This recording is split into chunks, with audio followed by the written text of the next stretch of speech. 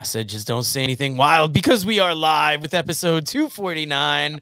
And Dave, let's get behind the scenes with people a little bit because this week we don't have anything set to talk about. We've done a couple big interviews.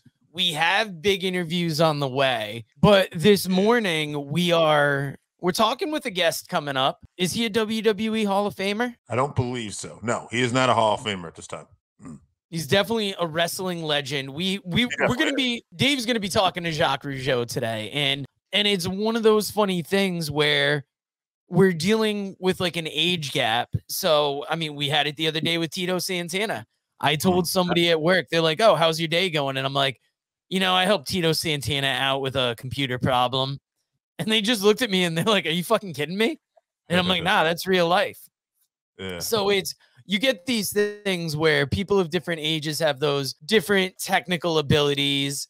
And we're also dealing with a language barrier because I don't speak French. I can barely understand it. Dave, how good are you with French? I struggle with English, so I'm not the guy to ask here. Arriba! But I am definitely looking forward to this. Now, I haven't quite, let me see, how far am I into the Tito Santana interview? And guys, we're going to be freewheeling today because before Dave and I were exceptionally tired, but I'm like a third of the way into the Tito interview. How did you enjoy talking to Tito? I enjoyed it. Jeez, I don't know where I'd rank it in terms of like all-time interviews. I had a good time talking to him. I mean, early on, I just felt like Tito gives a lot of short answers, like he doesn't necessarily give me a lot to bite on. But when you can kind of talk to him about what he wants to talk about and what he's comfortable talking about it, you can dig it out of him. It feels like he's got to get in the groove like we all do. So I enjoyed it once we got cooking. But, some people, they really struggle with that. And then some people they're so good, right? You don't really have to do anything. And they just take you on a journey and you just listen and you just sprinkle your own little stuff on when you can. Yeah, with Tito, I just felt like it took us a few minutes to warm up, but once we got there, I felt it was pretty good. And that's kind of what it is. We've seen it with different interviews that we've done. We have one unaired interview that was definitely, we were working at that one, but as you get to talk to the person you're talking to, you kind of find what you're dealing with. You go in with questions and you hope that you're able to get something out of the questions. But sometimes you have to deviate from the script and see what they enjoy. Sometimes it's just getting them talking about something they like, and then it's easier to get it out of them a little more. Yeah, absolutely. Some people make great dance partners, right? And there's that chemistry right away. And then some people, you got to work at it a little bit. And then some people, you're like, nope. This is not for me. I made a mistake. I got to get out of here.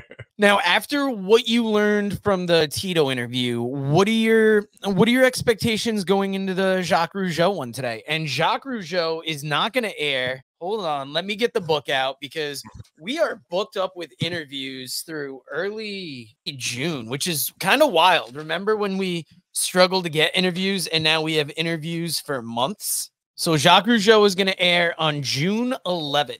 So that will be a couple weeks after Missy Hyatt we're scheduled to interview too. Man, let's get into it. So Bull Buchanan came out this Tuesday. Yep. Tito Santana next Tuesday. Yeah. A week from today, the man called Dave is going to be interviewing Missy Hyatt. This is one of the interviews I'm most excited for, not only because it's Missy Hyatt and enough said right there. But you've also got this woman he knew so many influential names in the game. He's been there at so many different parts in history. What's your expectation for that interview going in? I don't know. We'll see. I think there's a lot to talk about. So that's always good because she has been involved in so many different territories. And then also she's got other stuff going on now too, where she's got like her own little reenactment with Civil War history, right? And she just graduated from like barber school, right? So she's got all these different things she's up to, and she's got this great past wrestling. So I feel like with Missy that there's so much to talk about. So Missy Hyatt, we're starting the summer off hot. Memorial Day, Missy Hyatt comes out. The next day, just because it's our regular interview day, New Heights Wrestling Women's Champion Emily Locke. It's the ladies' week. And I'm excited for any of the interviews we get. You know, obviously, Tito Santana was a big one. Bull Buchanan was interesting. Missy Hyatt is Missy Hyatt, but New Heights Wrestling Women's Champion. When we've done these interviews, luckily, our producer at New Heights Wrestling has enjoyed the way these interviews have come out.